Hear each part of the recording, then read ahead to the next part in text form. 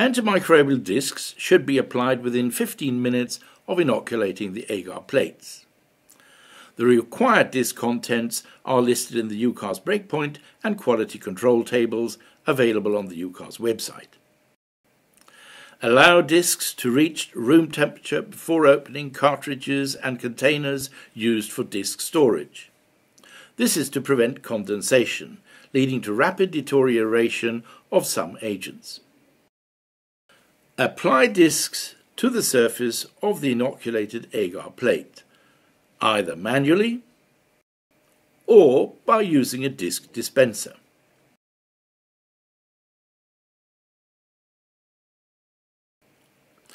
Discs must be in close and firm contact with the agar surface and must not be moved once they have been applied. The number of discs on a plate should be limited to avoid overlapping of zones and interaction between agents that may prevent reliable measurement of zone diameters. Invert plates and make sure discs do not fall off the agar surface.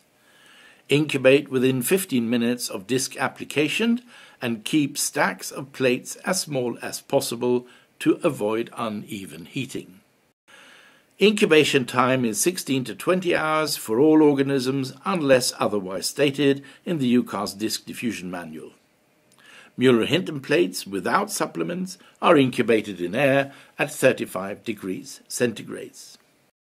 Mueller-Hinton plates supplemented with horse blood and beta-NAD, MHF plates, are incubated in air with 5% CO2 at 35 degrees centigrade.